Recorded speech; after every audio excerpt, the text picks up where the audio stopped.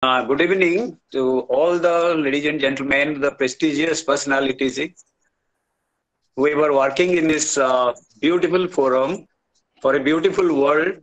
I was overwhelmed by the thoughts and concern of each of you, which I have just overall uh, for the for the world around.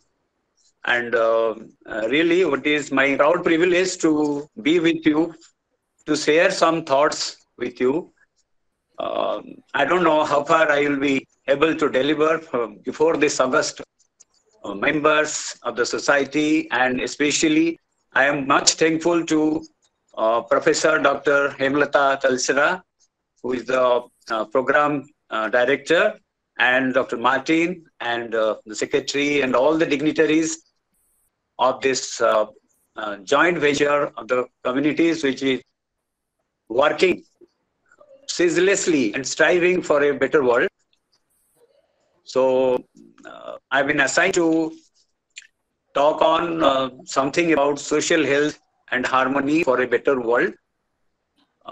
I just pray the divine to be with me so that I can deliver what is supposed to be from my side. Let the God guide my footsteps. Okay, as we know, first is harmony, because everything revolves around harmony. The world order and the human order, within and without, the all the triple levels of harmony.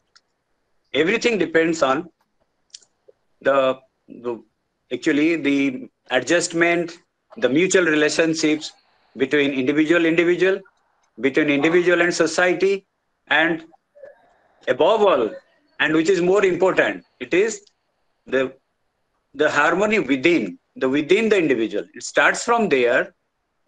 Harmony within means as we know, we are composed of so many beings, and though we seem to be a single unity, it is our body, our mind, and our emotional being, and also theoretically, as we know, most of we are not perceived. I think somebody felt also. It is a matter of feeling. There is another larger dimension which we call usually the soul or the psychic being, as Sri Aurobindo refers to. So harmony comes first, and all the problems, whatever we come across in the world around, we are here because if there is a problems, we come across so many problems in maladjustments and peace and world order, be it with human relationships, be it with so many factors which accounts to world development per se, that usually implicated, what it implicates is harmony. That's why in the epic book Life Divine, Sri Aurobindo categorically refers all problems of existence are problems of harmony. And we know also, if there is disharmony, means there is the absence of the required adjustment and the balance. So there is defective balance, or what we call disharmony, that may lead to disease and disaster and also death. And as we know, as social health is also refers to the same physical, mental, and emotional well-being. As we can remember the WHO definition, the individual health, the physical health per se, is defined as is a complete state of physical, mental, social, and spiritual well-being, and not merely any absence of disease or infirmity. American author and naturalist J.W. Crutch has told one of the most shocking features of our age is that man's inhumanity to man.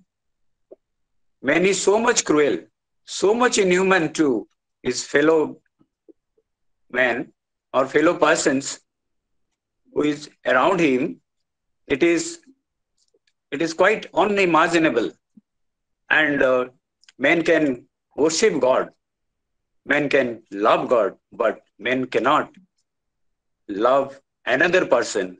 Men cannot worship another person.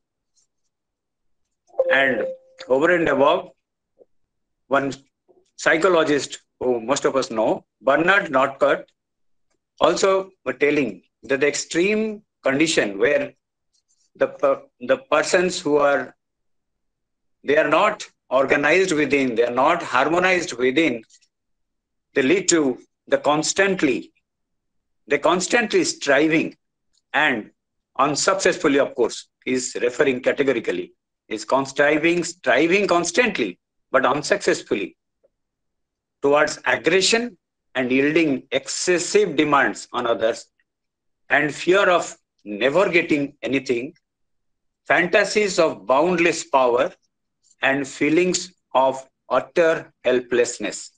This is the scenario in the planet in which we live in now. So we must consider harmony first. And there is a triple level of harmony. First, the harmony should be established. First, it should be perceived whether it is necessary or not. By so many experiences in life. So first is harmony within. All the faculties, the beings within should be organized. There should be mutual interrelationships, adjustment within, so that we can behave, we can work as a single being. So it's an organized being. Individuality will be formed. Then individual to individual. Whatever I have perceived within, I must try to explore the same thing in the same persons whom I come across. And then the harmony between individual and society. Individual and nature, individual and the world around, the environment, as we tell it. So harmony is primary, the fulcrum around which everything revolves, starting from health to the development of the world as such. And as we know, it is usually, harmony means, what we common people, the laymen understands, it is the relationships. It is the mutual relationships, because here the life of human beings that matters much. It is the life of human beings. It is the quality of life, I can tell. It is the quality of, physical quality of life. How a person lives in society.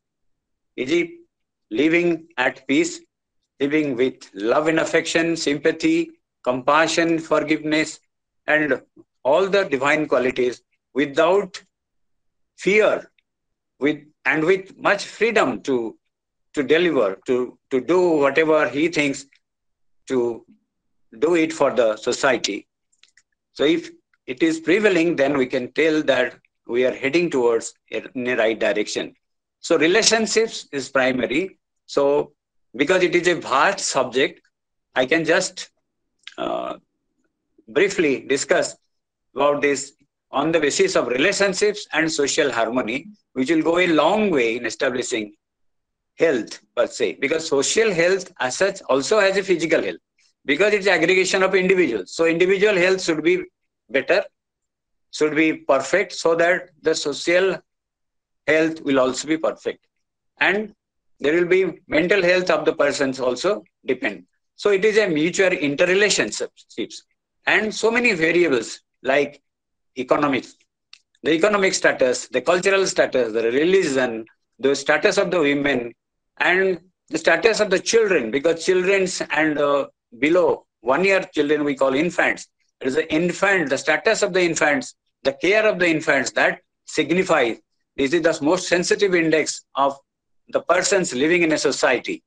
So my contention is that we must focus on the children around us, the Of course, the adolescents and all others is good, mainly, but now it is seen that in the elderly population also, they seem to be marginalized. That is also much agony to them, and nobody is there to help around. So we must focus on these relationships in which how we usually having, and and also what we should have, the relationship, how it should be, the ideal relationships which will develop out of good social harmony and which can lead us towards social health and towards a better world. So let us quickly go to the PPT now. The first, next slide. And it is the light towards which we all move. Plants also move towards light.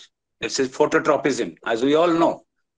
So also, from the infinity, a soul came, took the shape of a embryo, only one single cellular zygote. Then it divides and redivides in the darkness and also strives in the darkness throughout for 37, 38 weeks to 40 weeks to see the light of the world, the light of a day, and which you are striving.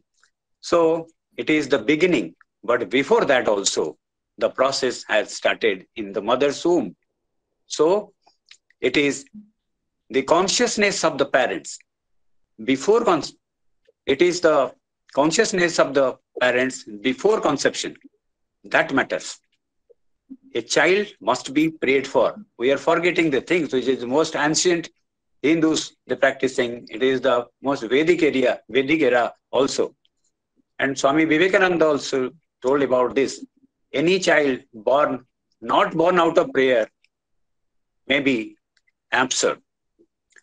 So child must be prayed for, must be a environment which should be calm and composed with artistic touch in everywhere, with the consciousness of the mother especially should be so that she can bring a developed soul to this world so that he or she can be act as a light for the others.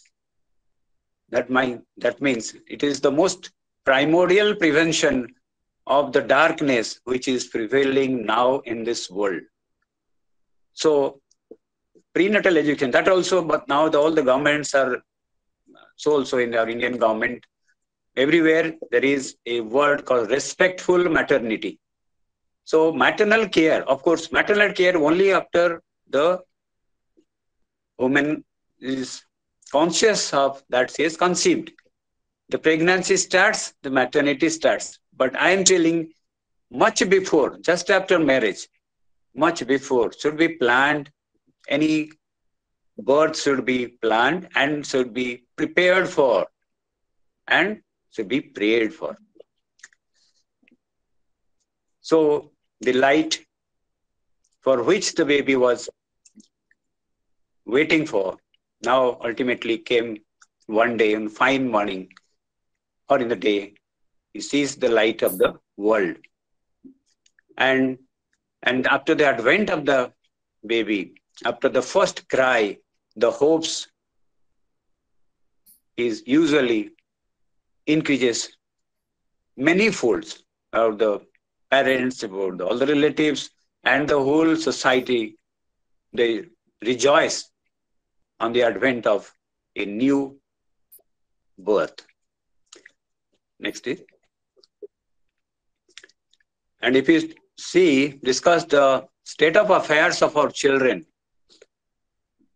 who are we? We as parents, or maybe family relatives, or the community around, maybe teachers, those who love children. That is more important. And society, and also state and nation as a whole. And who are our children? We tell them the future of mankind. The children with families, children in school or on the street or deserted, orphanages or trafficked. because the poverty in whatever is rampantly going in the developing countries, here in our also, in a state also. And they are mostly abused.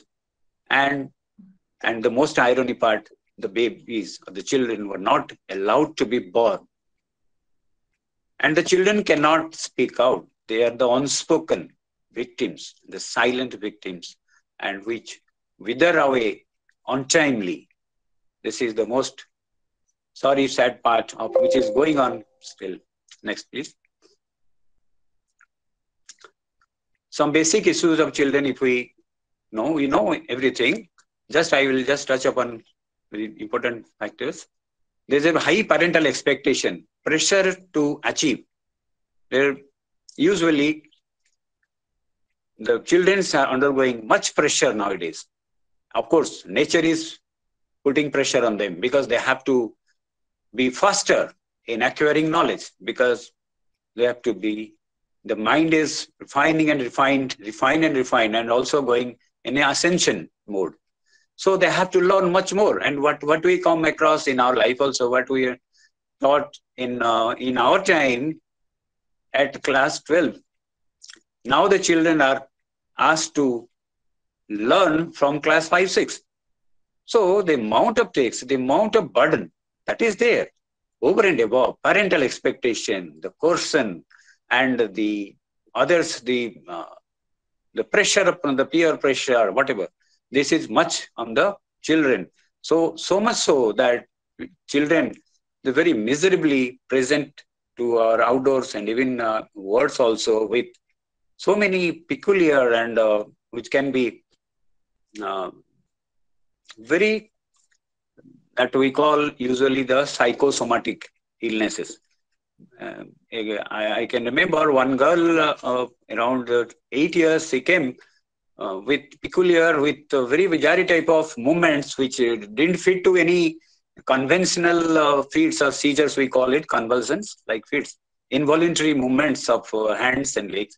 And she was closing her eyes, and she was, every time she was being brought by the relatives. So we used to ask, oh, what happened? Oh, she just fell down and felt unconscious, fell down unconscious. So we brought her back to hospital. So fortunately, when the child came on a very fine morning, on a particular day, I was there. So I just saw, and I could, I examined and came to a conclusion that this is a typical case of psychosomatic reaction, or it is a conversion reaction where there is no physical illness at all. So I, in the taking the confidence of the child by whispering in her ear, I just gained her confidence and told that nothing will happen. You just tell me, you just open your eyes, and I am there to help you out. Otherwise, you may be pricked so many injections. I don't know. I don't want that such a beautiful girl should be given painful injections. So I don't want it. I know you are a very good girl. So speak out what has happened around, what you feel. Are you afraid of something? Then she gradually opened her eyes, and I just asked, what's your name? She told her name very in a whisper voice. Then I told why. I asked, what has happened actually? Whom do you fear? She told that it is because I am very poor in mathematics. So, and my parents, they usually beat me whenever I do miserably bad in mathematics usually. So she was also being sent to a private tutor also, who used to beat her also most of the time. And the day she was brought, the next day was the examination due, and that was mathematics. So it was the most climax situation when she found no rescue but to act like in that way. So I am not telling it is a 8 to 10 years girl. Now it is coming down to even 5, 6 years children, because of the inattention, because of the lack of care, because of there is no quality time for the parents. to spend with the children. So these are all mounting pressure on the children to behave like this, and the tremendous pressure, both physically and mentally, they are undergoing. And peer groups, positive and negative aspects. I know we with the very good friends, then that is a plus point for the children, and the negative means who are addicted. The children are getting addicted in the schools, and especially the adolescents. They experiment, and by experimenting and by their interest to know the things around, and to enjoy the freedom, they usually victimized by the peer groups who are also addicted. And information overload is another pressure, and internet addictions. The screen time is much more for the adolescent and also lower group children also. And there is generation gap. There is nobody to understand the children. And children, they think that the adults, they don't understand us. And adults tell the children are not obedient, and they are not abiding by what we used to, when we were children, we were obeying our parents' advice. These children are something else. They are spoiled. And whenever the child performs very well, the father boasts. It is the father's pride. Who is the father? The father is to tell. And when the child does very badly, the father comes forward another step to tell the mother has spoiled her. So this is the scenario in where we stand. Next, please. So we can see the children who are accessing the electronic gadgets and their computer, they're learning, and the side by another child is just collecting garbage. And there is gender discrimination is very much there also. Now, of course, it is decreasing by the education of the girls, especially, and the primary education has become free. That's why the girls are coming in more numbers than what it was there in 10 years back. And adolescents, they are getting addicted with substance abuse and so many things. So they are in distress actually. Next, please. So child is often said, usually they're told, thinking something, don't take tension. We usually, as a elders or the caregivers, who usually tell, don't take tension. Stop it and relax. It will be all right. The child thinks, I am not doing it, not taking any tension. It happens to me. How I can just stop it? But friends and relatives say, nothing wrong with you, unnecessarily worrying. The child further feels, I am not well. They tell, I am okay. No one understands me. I am helpless. So this is the vicious cycle which goes on. No hair from the child gets the solace, the guidance, the direction. So it is our prime role to reach out and help, even if they don't seek, by whoever the children are loved like by most of us. So if we really take little observation on them, by coming closer to the children, we can know. By bringing face to face, by looking their eyes, we can jolly well know, because they are the reflections of the true, the purity within. They usually sustain, unless otherwise it is perturbed by the things around or the circumstances. Usually the child retains its purity, both physical and mental, whatever. So usually they tell the honestly. So by looking at eyes, by looking at the face, we can well imagine what will the condition is he or she is passing through. So we must address without any delay, and the expert help should be sought for, even if it may be physical health or maybe mental health. Next, please. So Khalil Gibran, the Polish poet, so beautifully describes, your children are not your children. They come through you, but not from you. You may house their bodies, but not their souls. Their souls dwell in the house of tomorrow, which you cannot visit even in your dreams. So life goes not backward. This. Next, please. children, as you know, they are God's gift. And the Buddhist, from spirituality, they incline to from 5 to 8 years, the child monks, they are there. It is recognized. And also, mother tells, I saw a child wallowing in the dirt, and the very child each time is cleaned by the mother to be resplendent.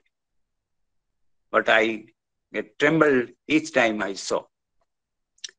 That means that purity that I was just referring to, the children, they keep their purity within. And as they grow up, they imbibe the things of impurities, the thoughts, the aberrations in thoughts, the behavior which we as parents or caregivers usually unknowingly or knowingly we behave with them. They imbibe those thoughts and they think that is the because so it is our prime role to be act as a role model, because children see everything, they feel everything, they can understand everything, and they imbibe it very nicely. Whatever we usually teach them through our activities, through our behavior. So let us become the role models for the children. Next. About 261 million in India. It is 10 to 18 years. So it is a young country. That's why we are taking pride. About 22%, 25% children and adolescents, it's the age of opportunity. But the problems with that is it is malnutrition is rampant still. Child labor, school dropout, female feticide, substance abuse goes on. Next, please. And more, there is family tension. Family is the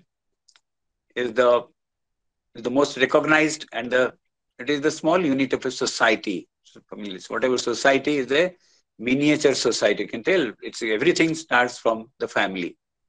But the major issues are unrealistic expectations. If there will be unrealistic expectation, my son is not good at mathematics, but he should be engineer. He must be engineer. Like that. This unrealistic expectation of the family, and there is always tussle around between mother-in-law and father-in-law and in-laws.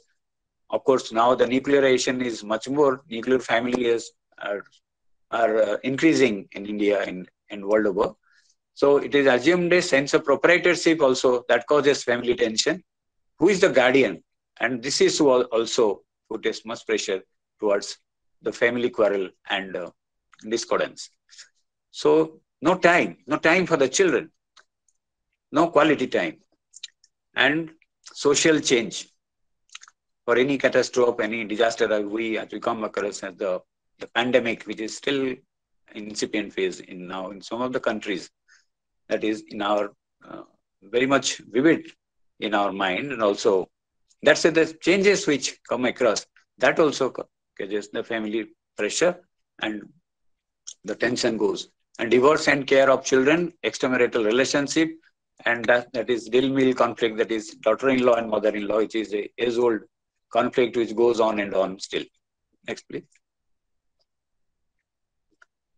So whatever the daughter-in-law, mother-in-law problem, that is, of course, now because of the nuclearization or nuclear family concepts are preferable, or most of the family they prefer.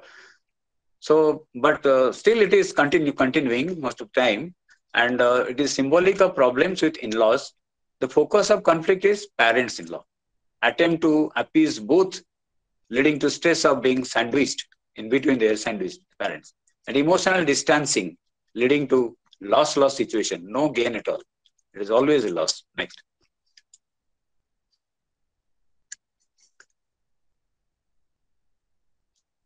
These are the words of the mother.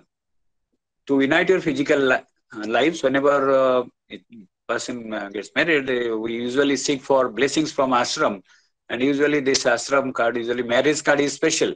And we receive in this way. And where it is written clearly to unite your minds, to harmonize your thoughts, It is also not enough. It is necessary, but it is not enough. Beyond all, in the depths of the center, at the summit of the big, there is a supreme truth of big, to be one in aspiration and ascension. So we must be inward. The ultimate aim is to go inward and grow within, so that our true identity can emerge out of this darkness, so that we can live a spiritual path, and spiritual society will be formed, can be formed for the real solution of all the worldly problems. Next, please. Sri Aurobindo tells, my love is not a hunger of heart. My love is the craving for the flesh. It comes to me from God, to God returns. So love is a yearning of the one and for the one. It is only for the God, and for the God within everybody. So that is the spiritual concept. Whatever though I am perceiving or feeling, once I felt, but it is difficult again. I am identified by my name only. What is my name? I can tell, yes, Dr. Prashant Patra. That's all. But it is my name only. Who am I? So if had it been the same name of the person, all same, then what a situation will happen in this world.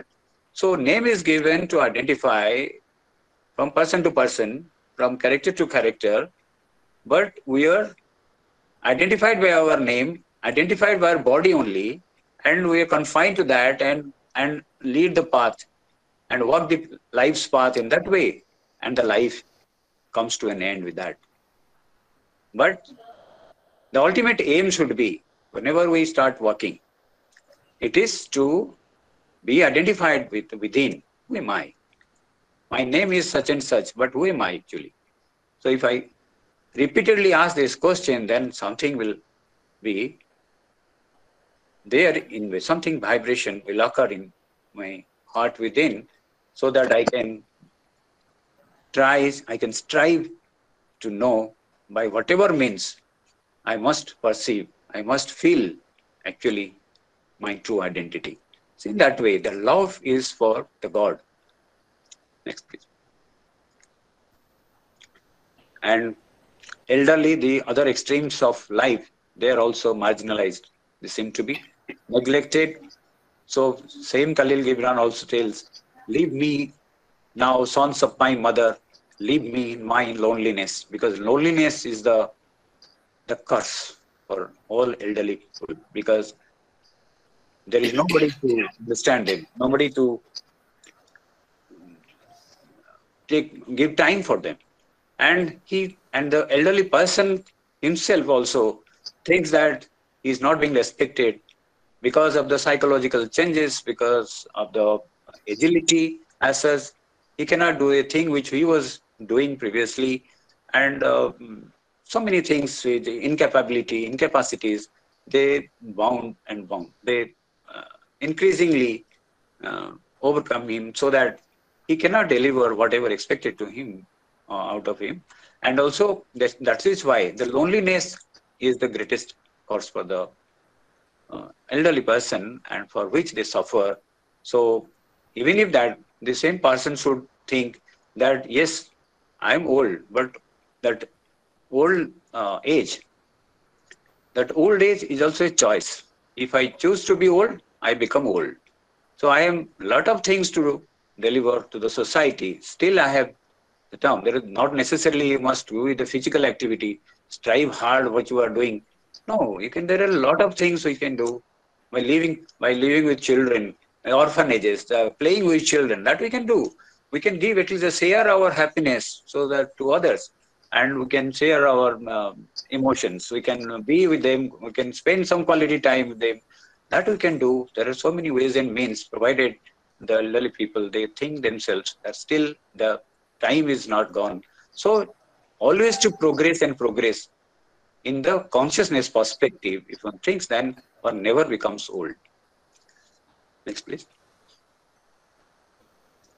And also the society and family should come forward in that background also, because they must feel that having the aging is acceptance. We have to accept the aging.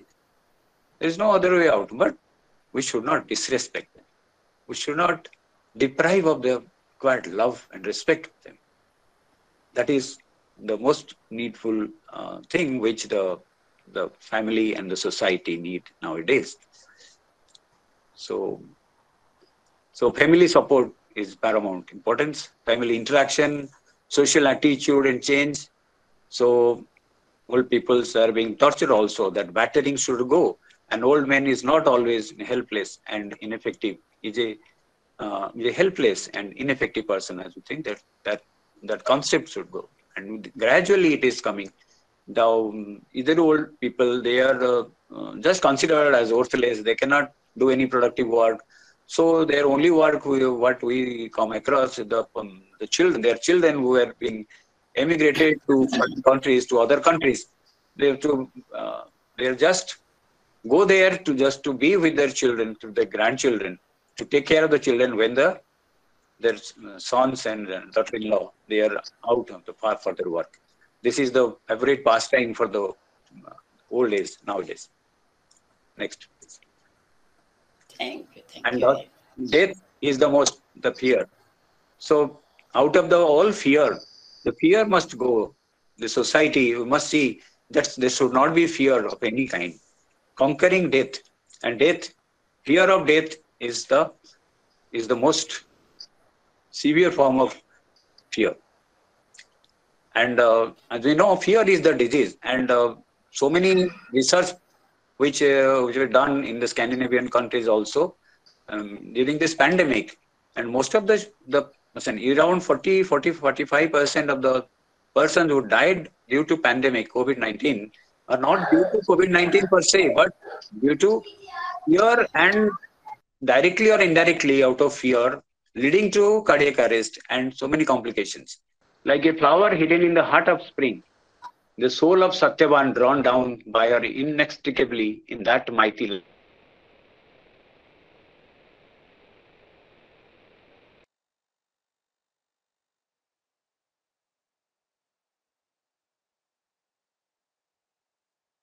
concept. It is not a fiction. It will be a reality. What Sri Aurobindo proves logically and it has happened in the Vedic era. And also it is going to happen in the near future after the man ascends to the level of supermind or level of supramental consciousness, which is emerging. Next, please. So the contrast, this is social polarization, this is discriminations, this is the paradox. The contrast, this is the deserted land where the ladies, they fetch water from a long distance. And here, the water amusement parks, water is wasted like anything. Yes, next please. And here the contrast also in the skyscraper, and just nearby, this is the famous Dharavi slums in Mumbai metro. Next. And here you can clearly see there are automobiles, cars of very luxurious cars, and yet the man pulls the cart where a person sits. That also is still very much here in our society. This discrimination, the inequality, that is really a concern for all of us, because that lead to the miseries and suffering, pain, which can lead to also the so-called, whom we call it's a criminalization. And next, please. This is the individuals, they come out with the antisocial group, the communal groups, terrorist countries, and so on. Next, please. This is the devil's rule. And this is a very good observation of a psychiatrist, that although the criminal fails in his duty to society, we are not thereby relieved of our duty to him, because he has also, of late it has been observed that criminals also has conscience, and he is under compulsion, under some perverted thoughts. The thought process is disturbed. so that is bound to commit a crime. So if crimes are more, it is not the police is responsible. It is all of us individually who are responsible for that. Because some way or other, directly or indirectly, a person suppose steals something from a shop which he out of hunger, out of the agony of hunger, he couldn't control himself, but to steal a loaf of bread and run away. These things, this is a true story which happened. I had come across a story, and he was brought to the judge. The judge asked that how much that bread cost. So 1 pound. Okay, 1 pound. So everybody was just alleging that he was stealing something from my house that day. He was stealing some other food matter from my house. So like that, so many complaints were framed against him, and ultimately judge gave the hearing that okay, so everybody was expecting some rigorous punishment will be there for that so-called criminal, but the judge told that whether if he has committed crime, it is because of the hunger, the basic need. He must eat. And how can we be at peace if somebody in our neighbor, somebody in our society cannot get a square meals? So let us collect some money to compensate for the loss of the persons from whose shops he has stolen the food materials. So there was a lot of money which were collected, and the money were deposited in a bank for his future food security, and the rest of something was given as what was needed for the compensation, and the rest of the money they were deposited for to be spent for him as far as the food is concerned. Next, please. So this is the criminal social disorganization also. We usually day in, day out, we come across as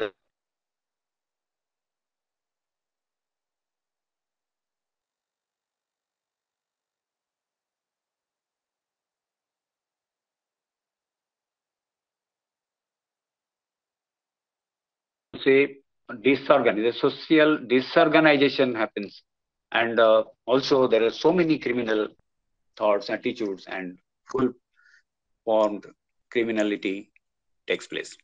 Next, please. So this what I was telling, it's a conscience of each criminal also we must take into account. Next. Next.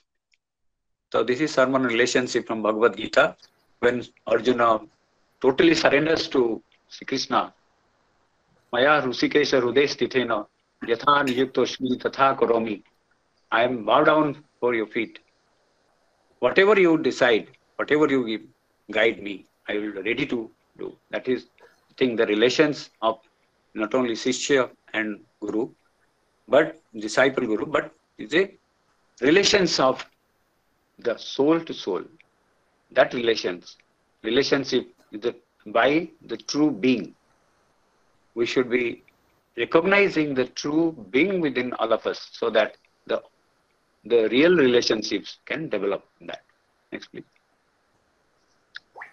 So there are, Good.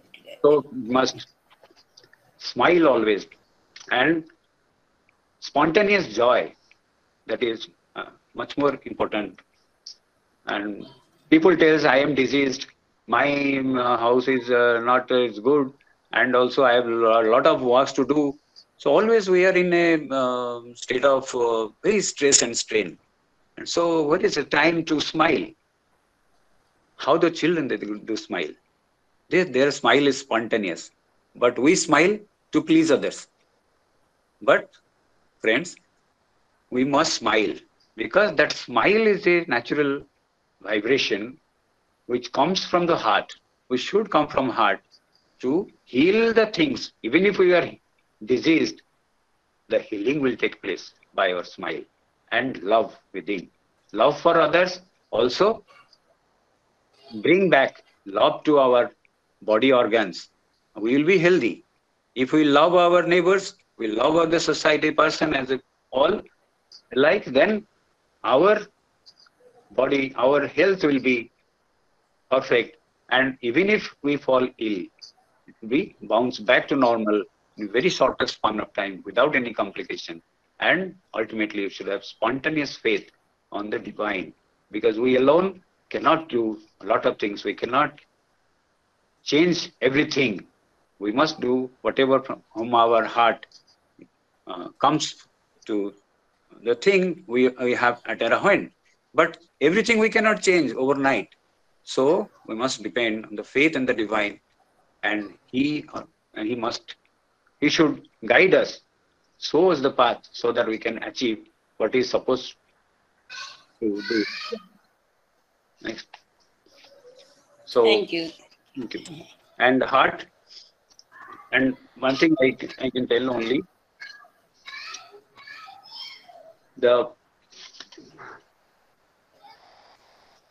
so in the conclusion, I can tell only thing that it is heart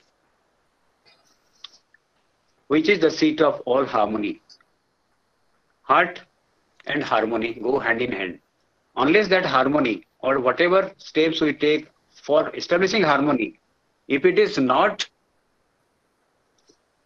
started from your heart, it is not emerged from your heart, then that harmony will not be everlasting.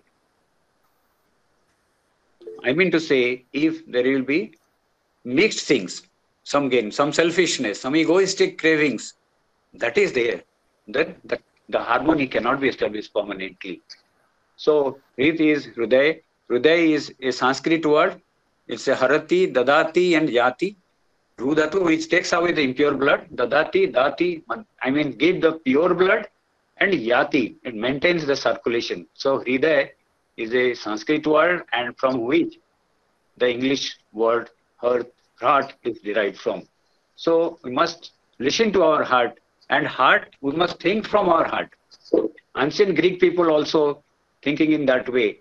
We must think from heart. How funny, we must tell, but they are close to the truth. Now it has been, of course, a lot previously it was the cardiologist also, they found out of research that they are close to the observation, the Greek people, that there is heart and brain axis of emotions and thoughts is there. Heart gives much more information to the brain than brain gives to the heart.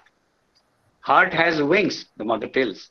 So our thoughts, our imagination should be based from heart. So heart can heal, heart can harmonize, and if harmony will be established permanently, then there is no disease which cannot be healed. And if the individual health, the family health, and the society as a whole, the health will be in a order, so that the good or better world order can be established. Thank you.